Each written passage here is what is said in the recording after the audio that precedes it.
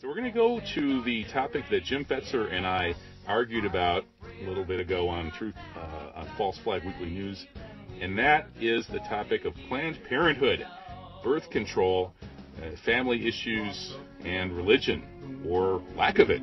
Jim Fetzer is a secular humanist, an agnostic. I'm a Muslim, and we've got E. Michael Jones, an extremely eloquent and erudite Catholic. So we've got a secular humanist, a Muslim, and a Catholic walk into a radio show and talk about birth control. Should be fun. Let's get going here. We're going to each person take 5 minutes and do a round robin. So let's start with Jim Fetzer. Jim, give us your take on family planning and Planned Parenthood. Well, I want to begin by addressing the broader issue of abortion and birth control and related issues, but I must say I'm delighted to be here with you and Mike. I think this was an excellent idea.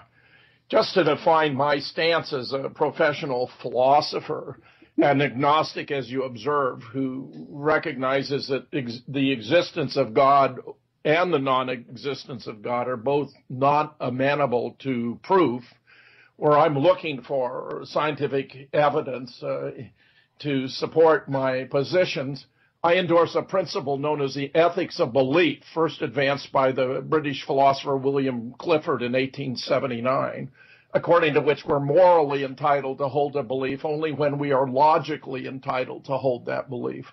This principle sounds simple, but its effects can be profound. An alternative approach known as the will to believe, William James, 1897, holds that in some cases a belief may be worthy of acceptance, even if there is no empirical evidence in its support, especially when the causal consequences of adopting that belief are beneficial. Belief in God might then be said to be justified because it makes a contribution to morality. The enormous differences in belief represented by the world's religions, however, not to mention the diverse sects and creeds of varied faiths, suggests that the will to believe can take many and varied forms. It does not appear promising for resolving conflicts between members of diverse faiths. The ethics of belief, by contrast, appears to be a principle that promotes democracy and conflict resolution. Abortion, after all, is the law of the land, which means those who are actively interfering with a woman's right are violating the law. The Supreme Court in Roe v. Wade, 1973, divided the cycle of gestation into trimesters, three-month-long intervals. The court decided that the state had no compelling rationale for interfering with the performance of abortions during the first 3 months of gestation, when they are unrestrictedly permissible, but that it had an interest in protecting women in relation to their performance during the second, when how they were to be conducted could be subject to regulation. In relation to the third trimester, the court held that abortions were permissible, but only to preserve the life or the health of the woman. Conservatives have bridled at this ruling, claiming that abortion should be permissible, but only in the case of rape, incest, or to save the life of the mother, and for no other reasons. Some deny even those circumstances. Perhaps the most interesting aspect of the court's ruling was a division into trimesters, which can be correlated, at least approximately, with the development of the fetus, such as that heart function has been established and brain activity is detectable by the end of the first trimester. Brain function has been established and viability attained by the end of the second, where viability entails the capacity of the fetus to exist, to live out of the uterine environment. And a live birth typically occurs at the end of the third trimester. Thus, although the court preserved the concept of personhood for the issue of live births, it could be argued that it was imposing a graduated scale of personhood, for which the earliest stage occurs at the end of the second trimester, where the entity first deserves to be treated as of a kind capable of having interests that require due consideration. It could be argued that at this stage only there are considerations in favor of a right to life of the fetus, provided it does not conflict with a woman's right to preserve her health and her life, should a tension develop between them. The strongest inference that could be drawn from Roe v. Wade would appear to be that a person is a human fetus that has attained the status of viability, and that indeed appears to be a responsible position to adopt. Certainly, it represents a vastly better reasoned approach than to assume that zygotes and embryos are persons. Legal rights and responsibilities, after all, are distributed attendant upon attaining certain standing in the community, often as a function of a person's age. In most states, a person can obtain a driver's license at age 15, can marry without their parents' consent at age 18, and can vote in political elections at age 21. Their governments assume corresponding duties and obligations to protect those rights. This graduated theory of rights and responsibilities is pervasive in human society. No one would argue that infants or children should be able to drive, to marry, or to vote, which supports the conception of graduated rights that are contingent upon reaching certain stages of development, where the right to life of a fetus is only the first in a series of rights that increase with stages of development. And what if zygotes or embryos were persons? Governments, with at very least, possess obligations to ensure their right to life by such intrusive measures as, for example, mandatory monthly pregnancy testing, tracking the distribution of semen, monitoring sexual intercourse, promoting the adoption of unwanted zygotes and embryos, and otherwise enforcing their legal rights. The situation would be absurd. Okay, Mike, I guess it's your turn. Yes, thank you for giving me the opportunity to talk on this important subject. First of all, I think it's good to enter this discussion as a discussion of Planned Parenthood, because Planned Parenthood certainly preceded all of the Supreme Court decisions that you can talk about in this regard. In the course of my life as a researcher and historian, it's become perfectly obvious to me that the Supreme Court initiates nothing in this country. What the Supreme Court does is ratify the social engineering schemes of the elites, because they are the part of that elite group of people. And so what you had here with Roe versus Wade in 1973 was simply a ratification of elite schemes that can be best typified by Planned Parenthood. What were these elite schemes? They were basically population control, eugenics. You know what I'm talking about.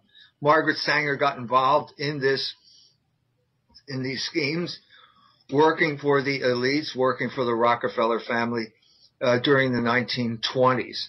By the 1930s, this group of people who were concerned, who are we talking about here? The Rockefellers represented what has come to be known as the WASP ruling class, the WASP elite. The WASP elite, over this period of time, over the course of the 1920s, became concerned about something they called basically differential fertility. Differential fertility means basically that this group of people had adopted birth control as part of their social program. And as soon as they did this, they became aware that other people had not adopted this program. It's mentioned in Great Gatsby, if you remember that novel, where Tom Buchanan is concerned about the colored races taking over. This was the obsession of the WASP ruling class elite during this time. This is why they hired people like Margaret Sanger, who then went out and created her organization, Birth Control League, which later became Planned Parenthood, basically to police differential fertility for the ruling class elites, namely of whom the Rockefellers were the primary family. This group had achieved enough standing by the 1930s that Margaret Sanger went before the Congress and pleaded with them to have tax-funded birth control. She went up against Monsignor John Ryan, representative of the Catholic Welfare Conference, and Ryan defeated Sanger in battle at that moment. During the 1930s, the government refused to get involved in birth control. They just simply would not accept Margaret Sanger's argument that somehow the depression could be ameliorated by birth control. This is precisely what she tried to do. She was precisely working for the interest of the ruling class capitalist elite. Her purpose was to basically curb fertility among Catholics and Negroes, and also to drive down, keep wages low, give people the illusion that somehow their poverty was the result of having children. As I said, this was defeated. This measure was defeated in the 1930s, largely because the Catholic Church was strong and united. Undeterred by this, Margaret Sanger in the 40s went on to create the Negro Project. Polite people don't like to talk about the Negro Project anymore because it shows the racist underpinning of Planned Parenthood. But this is essentially what she was involved in. The culmination of all this came in 1965 when the Catholic Church, in effect, collapsed as a social force in the United States with the destruction of the production code in Hollywood. The Jews then gained enormous political power by eliminating the Catholics, and the WASP had their victory in 1965 with Griswold versus Connecticut, which was the Supreme Court decision allowing the sale of contraceptives. This was the beginning of the totalitarian state that we live in today, because these people were smart enough to understand that if you control sexuality, you control human life in general. The culmination of all this is, of course, the gay marriage decision, which just was handed down also by the Supreme Court. In each instance, the Supreme Court is paid to come up with this mumbo-jumbo about trimesters and all this other esoteric stuff that is completely beside the point. That's what they're paid to do, to come up with some type of quasi-legal justification for a fait accompli. And the fait accompli here was the WASP elite converting to birth control and then making an alliance with the Jews, who were the people who gave us abortion. That's how we got to where we are today. We just had an instance of how this works in Indiana, where the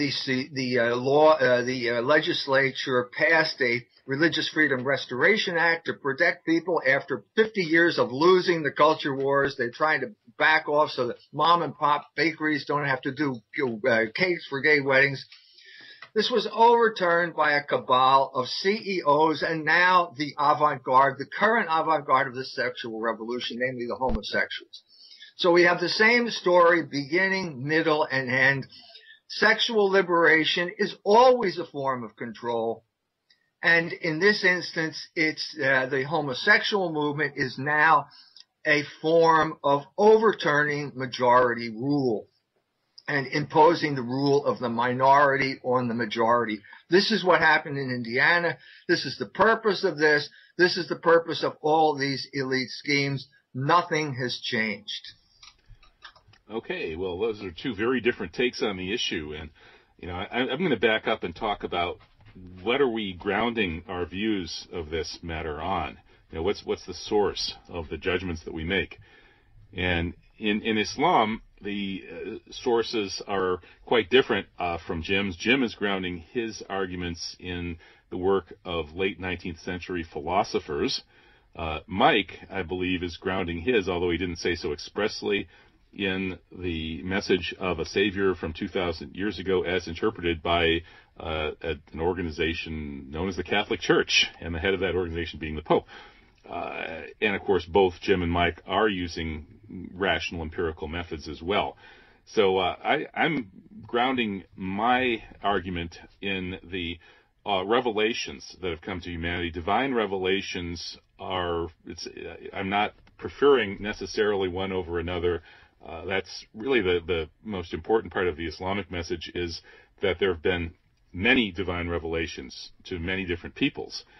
And the best preserved of them, and the culmination of them, the one that kind of sets them all straight, is the revelation that came to Prophet Muhammad, peace upon him. And yet that doesn't completely obviate all the others. And it doesn't relinquish us from our duty to use rational empirical methods as well. So when I'm thinking about issues of birth control, family planning, abortion, and so on, I am thinking about the kinds of core ethical principles and values that have been revealed through the revelations, including the revelation from Jesus, peace upon him, as well as from Muhammad.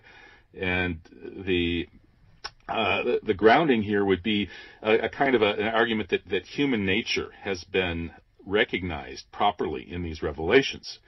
One of the reasons that I accepted Islam was that I studied it and found that in virtually every area I could find, the core principles of Islam made sense in terms of my understanding of human nature, rational, empirical, and indeed intuitive. For example, the Quran tells women to breastfeed for the full 2-year term, unless it's a hardship.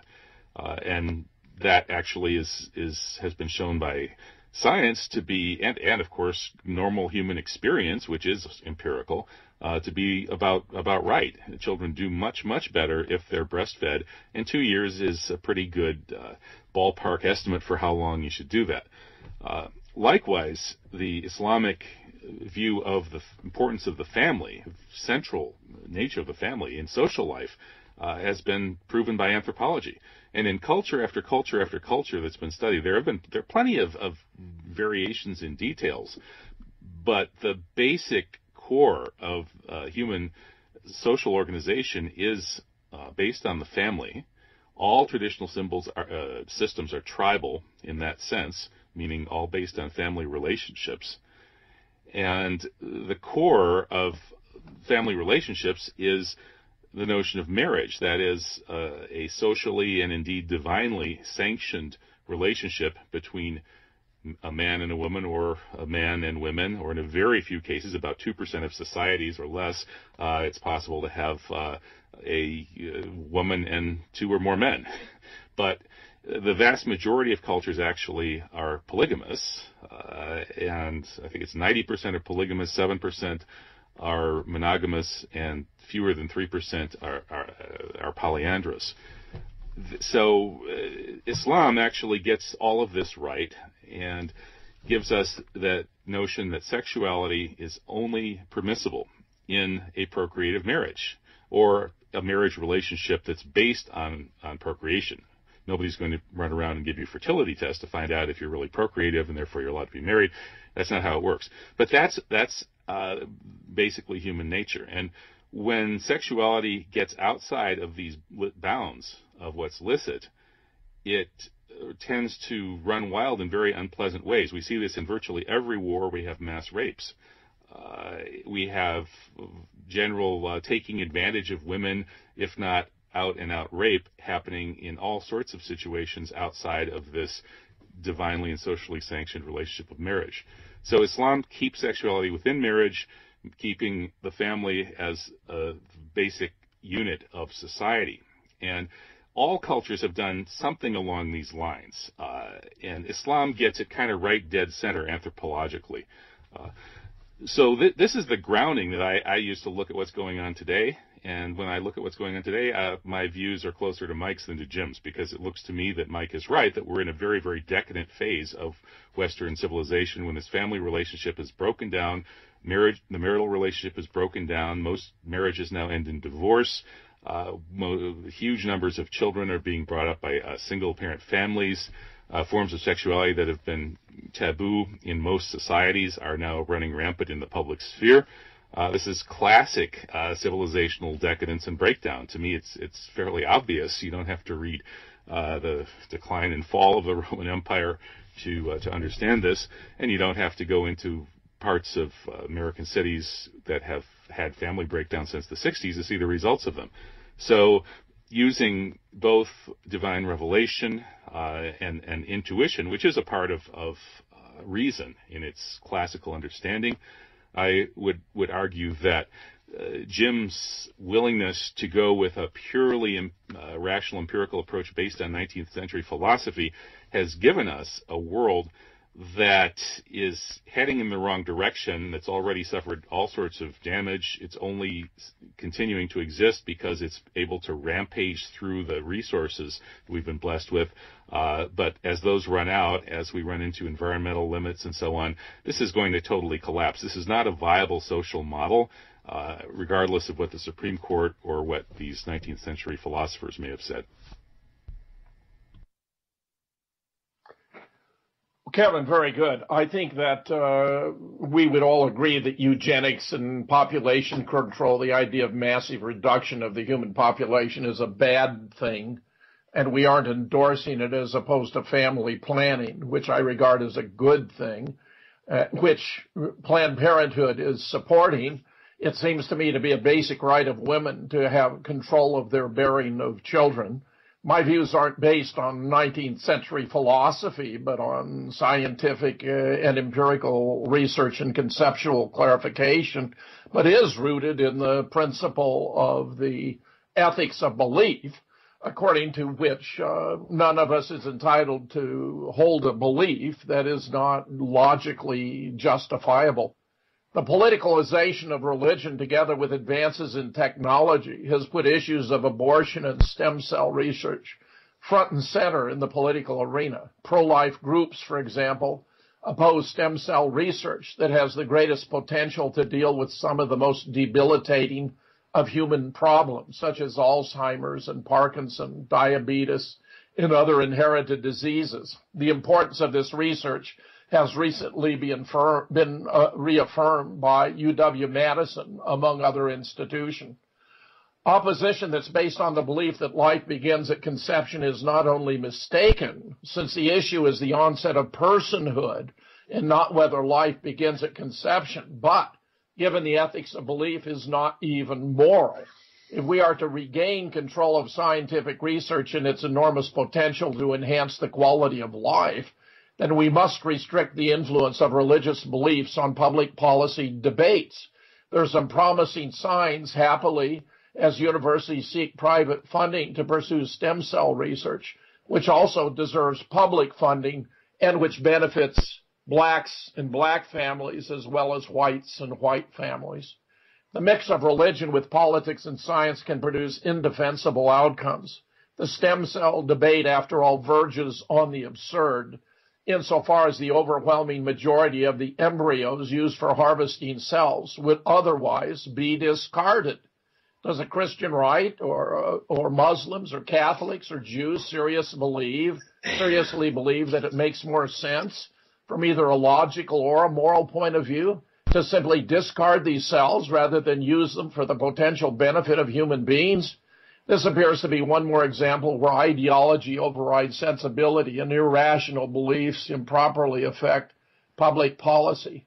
The right of a latter-term fetus, of course, is not absolute, but relative to the rights of its mother. When those rights conflict, those of the mother as an adult whose rights outweigh those of the fetus are properly given precedence. Hence, a late-term fetus has a right to life that can be overridden by risk to health and life of its parent.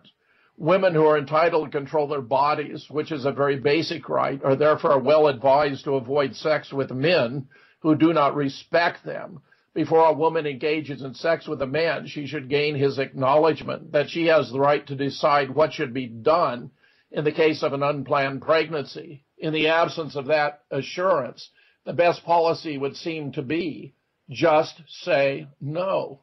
Here is a summary of my stance. Morality, as I understand it, is predicated upon the principle of always treating other persons with respect and never merely as means. Anti-abortion zealots who are promoting ever more restrictions on women's reproductive rights are, in my view, immoral, anti-democratic, and un-American. They are immoral because slavery is immoral, if any acts are immoral. These fanatics want to convert women into reproductive slaves. Forcing a woman to bring to term an unwanted fetus is about as immoral as it gets.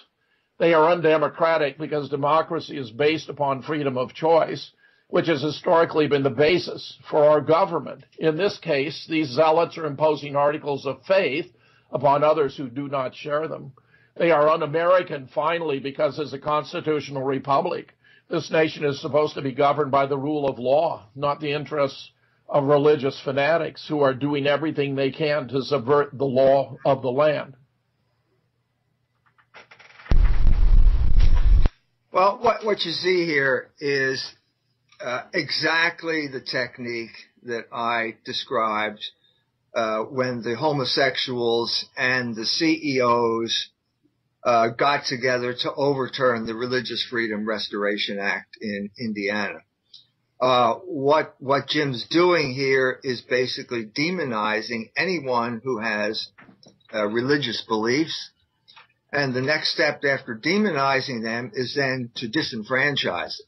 So basically what he's saying here is that anyone who has religious beliefs should not have any say in the laws, making the laws of the United States or any type of significant debate in the United States of America. Now, how you can defend this and still claim that you're being democratic is a mystery to me, but that's what these people do. That's what the sexual liberation movement has been from its inception. It is always some type of minority trying to impose its views on the majority of the people. The homosexual movement is only the most obvious and most recent example of this. It's been going on for decades now. Why do you think that the Supreme Court had to pass this ruling?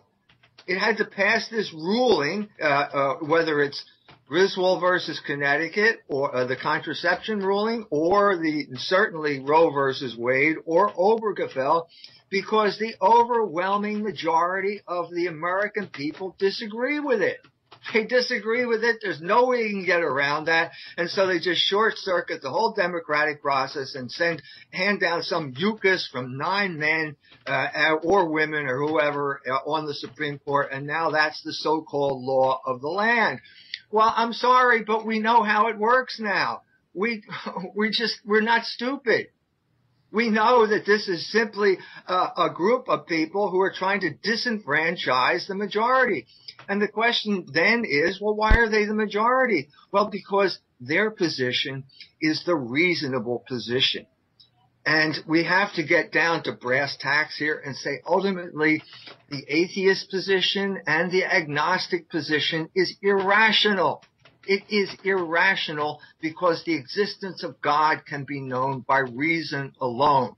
Okay? We don't need Allah or we don't need Jesus Christ to tell us what is right and wrong, although they certainly do that. And Moses did it too, okay? But these are simply reinforcements of the nature of a human being who is a rational creature.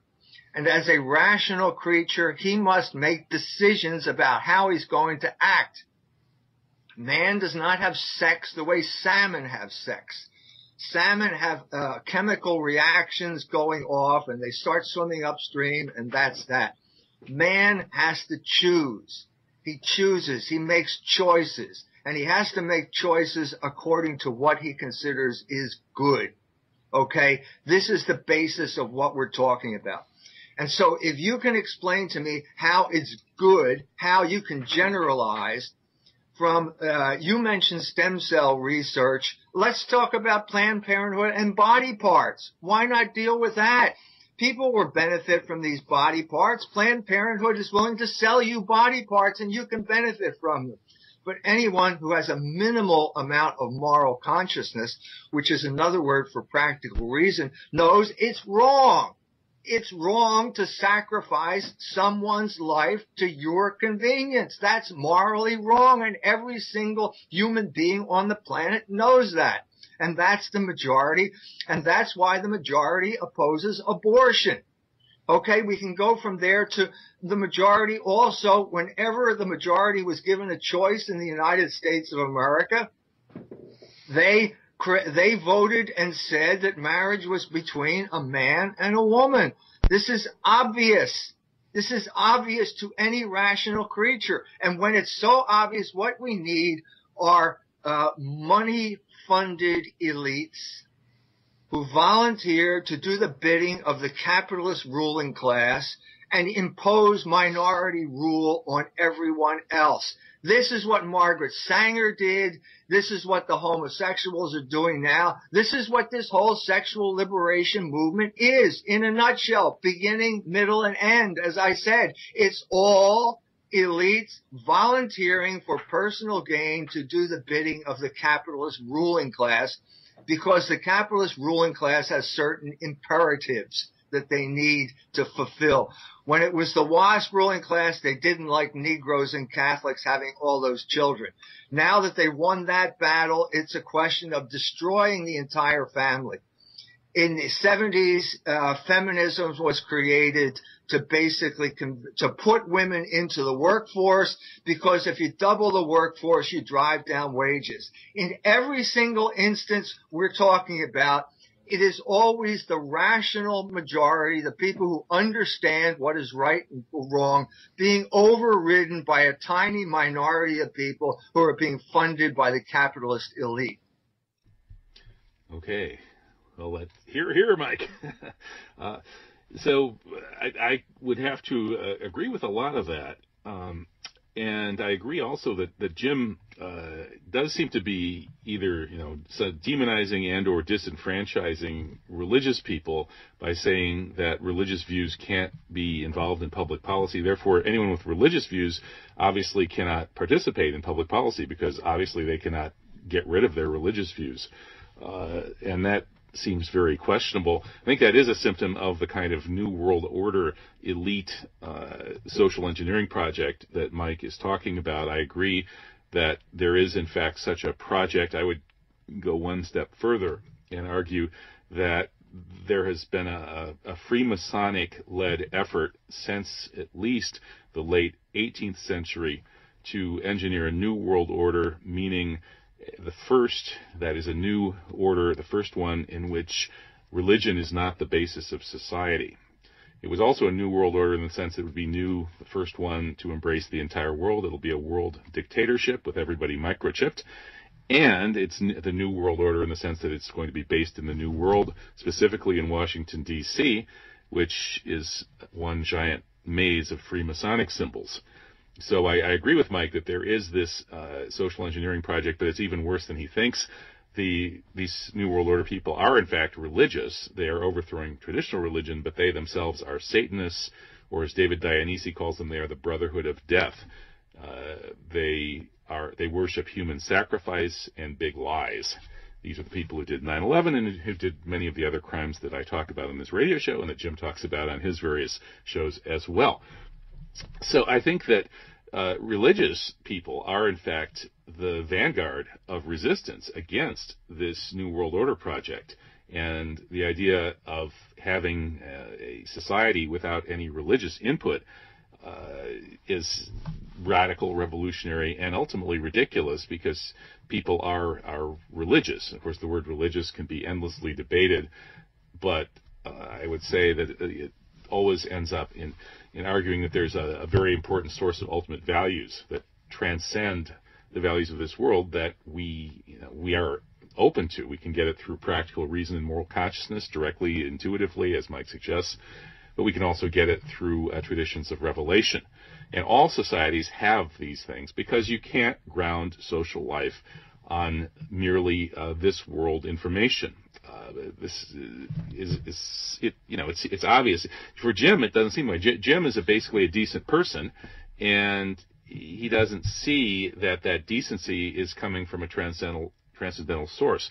But using simply logic stripped of this moral intuition, there's no reason why it wouldn't be okay to, let's say, eat babies, as Jonathan Swift proposed in a modest proposal. There's no reason why it wouldn't be okay to bury female children alive, the practice of infanticide that was extremely common before Islam banned it. And there would indeed be no reason to say that, for example, peace is any better than war, that raping, pillaging, and killing people in a frenzy, an orgiastic frenzy of abandonment might be the most fun thing there is, right? I mean, for some people it probably is, certainly the most exciting. And there's really no purely logical or rational argument against this, unless it's grounded in some kind of moral postulate. And where do these moral postulates come from? Well, Jim just accepts a whole lot of moral postulates because he's got that divinely guided intuition, I would argue. But he thinks he's just arguing rationally. But no, we could have a Satanist or a pure hedonist or a psychopath, even a rational psychopath could be here arguing with us using the very kind of forms of argument that Jim is defending as the only possible legitimate forms, and that person could defend all of these things that Jim would consider bad. The source of judgment of what's good and bad actually has to come from some sort of transcendental source, or what we might call, at the very least, intuition. And I think that needs to be acknowledged. That's why we need religion in our social policy debates, because religion is the institutional memory of that moral grounding, that moral intuition, or moral consciousness, or what Mike calls it practical reason. That's how it gets codified and enshrined and passed down from generation to generation. So if I were going to be undemocratic, I would say let's ban non-religious people from public policy. But that would be stupid too, because there are non-religious people like Jim who have actually very good moral intuitions and make good arguments in most cases. In this particular case, though, I don't think so. But let's hear how Jim responds. Go ahead, Jim. Well, of course, I wouldn't deign to suggest you or Mike is a religious fanatic. That was not my point. But that religious beliefs, which violate the ethics of belief, are not proper foundation for making decisions about public policy and the laws of the land. Personal beliefs are one thing, but imposing them upon others is another matter entirely. We have to respect the right of everyone to their personal beliefs, but not to dictate public policy. I'm afraid you don't understand my commitment to deontological moral theory of always treating other persons with respect and never merely as means, which would preclude a host of horrors you are attributing to me, which is embedded in the Declaration of Independence, the Constitution, and the United Nations Declaration of Human Rights, that very deontological conception of always treating other persons with respect and never merely as means. Do zygotes, embryos, and fetuses qualify as persons in the sense of social and moral entities that can have interests and that have to be treated with respect? Are they persons as entities with interests that are entitled to due consideration? Given the ethics of belief, this question cannot properly be answered based on articles of faith. Even if the Roman Catholic Church, for example, maintains the doctrine of ensoulment, that the soul enters the body at conception, this does not qualify as an acceptable solution to the problem. The presence or absence of souls is not accessible directly or indirectly to observation, measurement, or experiment, and cannot satisfy the conditions of logical entitlement on the basis of inductive or deductive reasoning. Three possible sources of information that might matter to answering this question, however, include ordinary language, embryology, and law, especially the Supreme Court's decision in Roe v. Wade.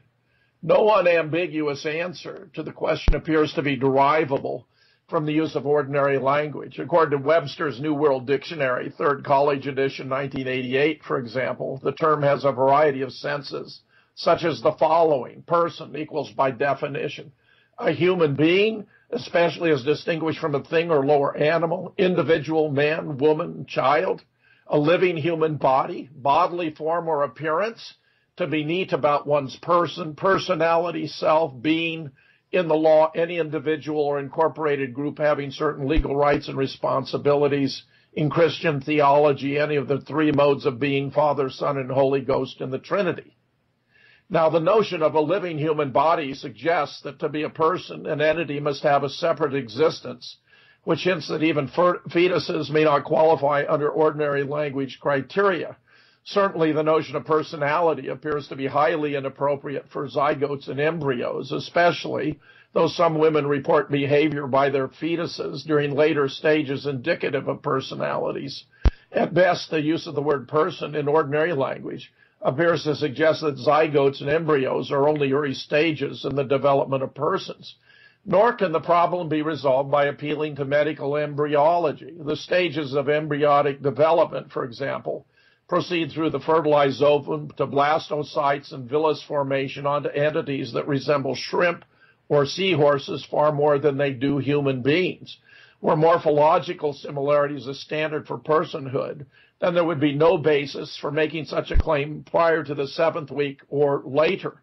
And surely that is what we should expect, since embryology is not a source of social and moral concepts, but rather the study of the various stages of human gestation. The prospect that zygotes and embryos are no more than early stages in the development of persons becomes important within the framework of the ethics of belief, because if they do not qualify as persons, then they are not the kind of entities that are capable of having interests that require due consideration. In that case, abortions are not murder because they do not involve the deliberate killing of a person that is morally wrong. Indeed, this turns out to be the case on 2 grounds, since first, they are not persons at all, and second, they are not among the kinds of entities that it would be morally wrong to kill. It should be observed in passing that even the deliberate killing of persons is not always considered to be morally wrong, as examples of soldiers in combat, police in the performance of their duties, and civilians in self-defense display. The non-person alternative would seem to be to consider the developing entity as a special kind of property, which may appropriately be entitled to special forms of protection under the law.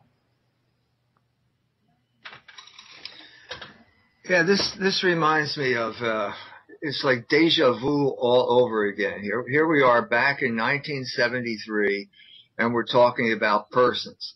The only function of the word person here is to deprive a human being of his rights.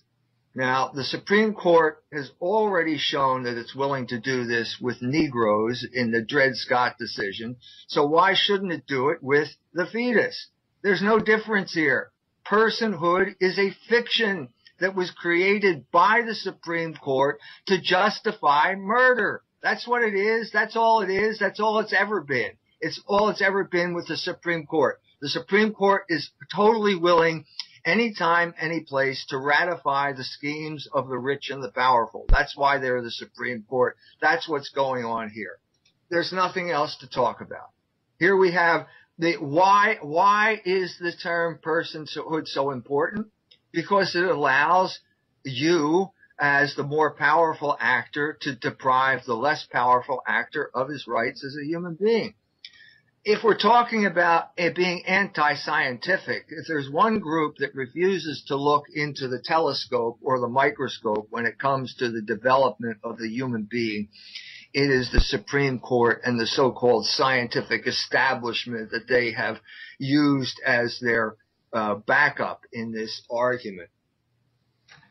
The viability of the fetus was something that was touched on in these arguments. The viability of the fetus has gone down and down and down to the point where, in my own personal experience, I have a granddaughter who weighed less than 2 pounds. Okay, she would not have been viable in any way, shape, or form, and yet because of technology, she's a perfectly normal functioning human being at this time. There is no dividing line here in nature. There is no dividing line between you, the person, as 2 cells when you began, when all of your DNA makeup was complete, and you, the person who's talking over Skype right now. There's no dividing line. It is a seamless garment.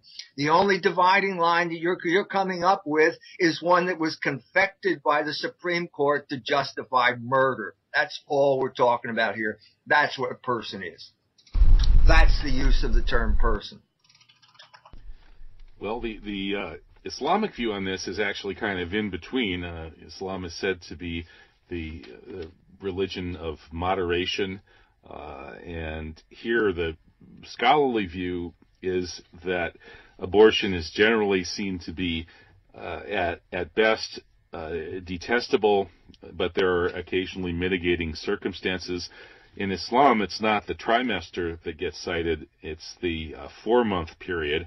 Taking a life after the 4-month period is considered absolutely the worst.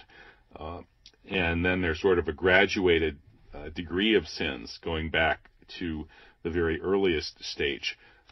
when it's still detestable but not as bad. So basically, in Islam, the more the fetus develops, and the development of the fetus, by the way, is described in the Quran, which is believed by some to be a scientific miracle because that was not known to most people or to science at that time.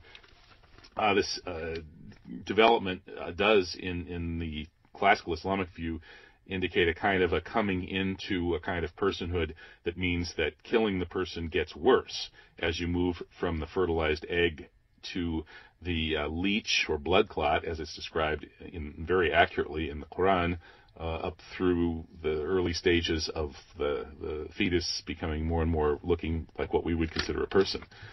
But the general view, the important thing in Islam, though, would be not so much the degree of sin of killing the fetus and the fact that under certain circumstances, such as threat to the woman's life, and according to some scholars, rape, abortion before that 4-month period might be, if not fully acceptable, at least understandable, that sort of discussion. But to me, the important discussion here, though, is more the issue of the family, the sacred quality of the family, and the current sexual mores in today's West that are undermining it. That situation, I think, it constitutes an emergency. That is, we're living at a time when the basis of human society, the family, is falling apart. And some will say, well, that's good because people are just not having children anymore. The birth rates are collapsing, down to 1.0 children per woman in Italy, something getting close to that in Germany, and that this is all to the good because there are too many people anyway.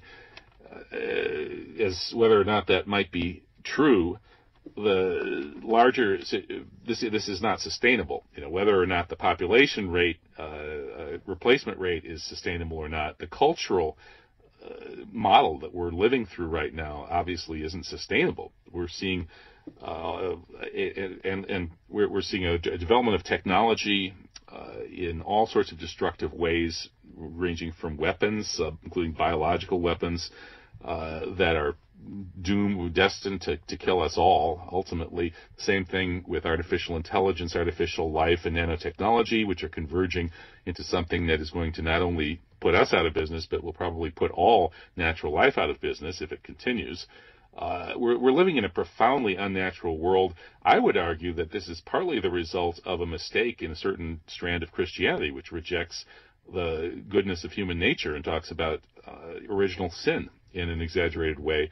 This has led to post-Christianity, which is what the situation we're in now, becoming at war with nature, including human nature. And this war on human nature includes these sexual abominations that are all around us, this destruction of the family, which is the basis of human nature. And it's no coincidence that this destruction of the most basic element of human nature is happening at the same time that nature itself is being destroyed.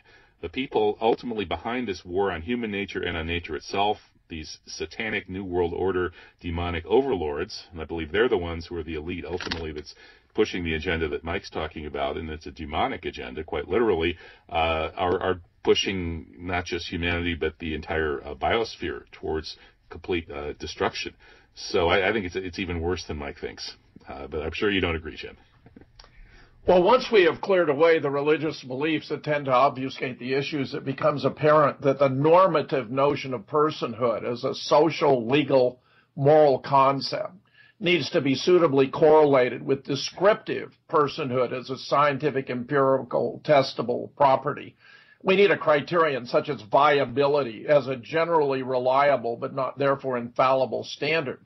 The deontological theory of morality, moreover, at the minimum implies the harm principle, namely, that it is morally wrong to inflict physical harm upon persons in the absence of their consent, which typically implies the presence of sentience or consciousness, ordinarily the existence of the capacity to experience pain.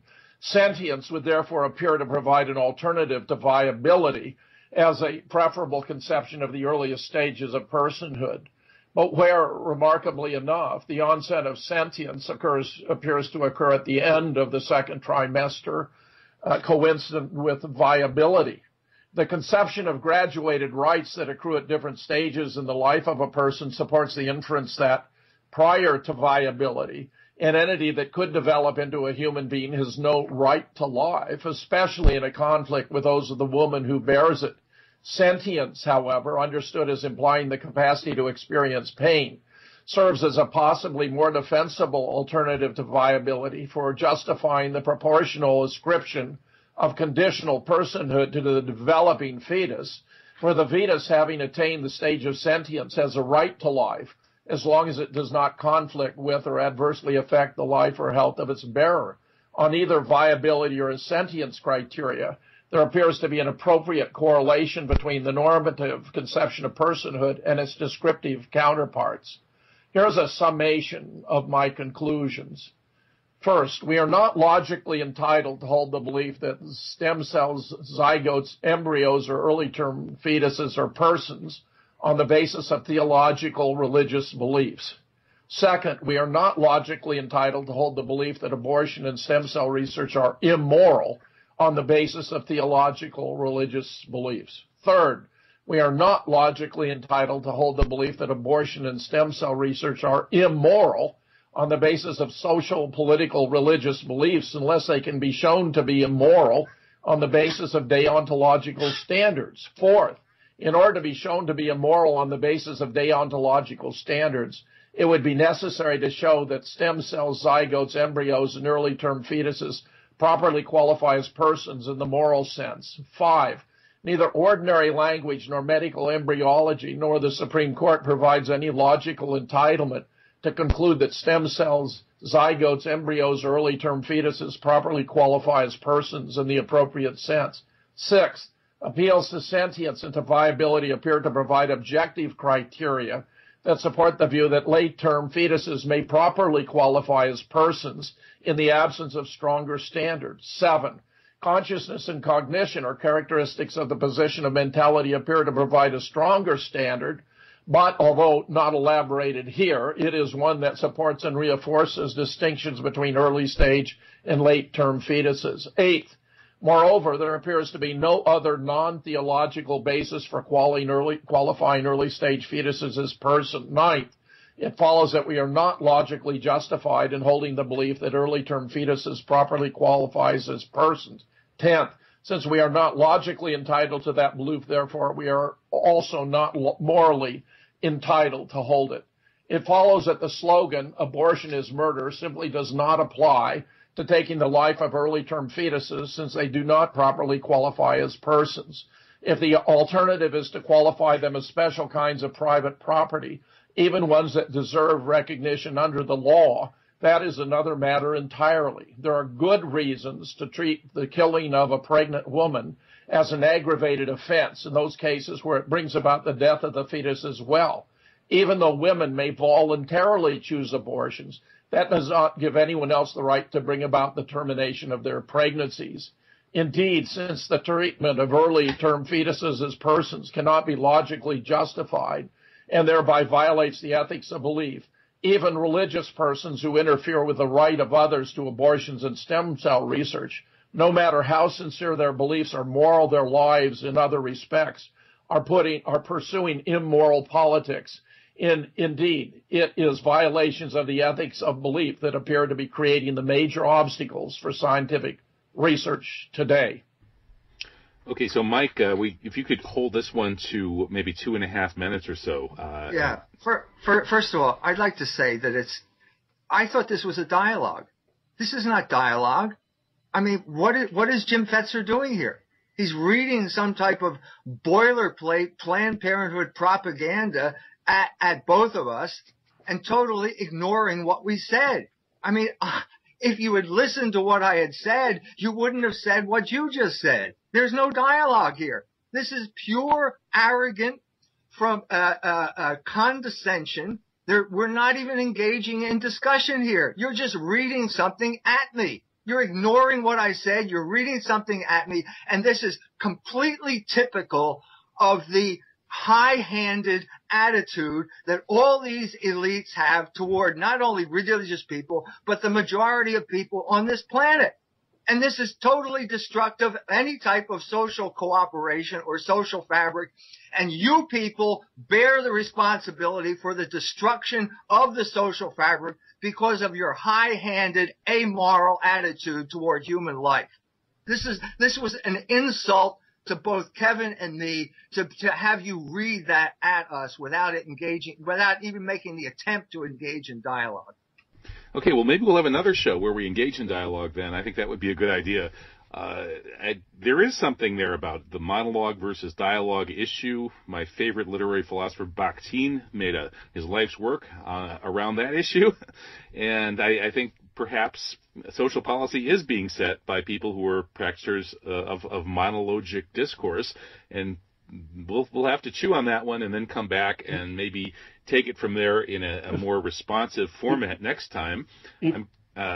If I might squeeze a word in edgewise. Okay, very edgewise. Don't talk about everything I said. When all you're doing is reading a script at us. Shut up, Mike. Don't talk about that. This was an insult to both of us to have this guy is you ridiculous. like These that. issues are so complex. Don't They give us cannot that. be You're just presented haranguing without us from being a prepared in pre-written advance. This is reminding me of when I was on Hannity, you guys. This is all based on my research. I published 2 books that address these issues. Okay, Jim, we're going to have to take this up at a future date, and maybe we can get more of a dialogue. Listen, I responded to your comments at the beginning of each of mine. Check it out; they're there. Okay, we'll go back, and listeners, you decide were we having a real dialogue or not, and if not, how could we have a more dialogic conversation on these issues? I'm Kevin Barrett. This is Truth Jihad Radio with Jim Fetzer and E. Michael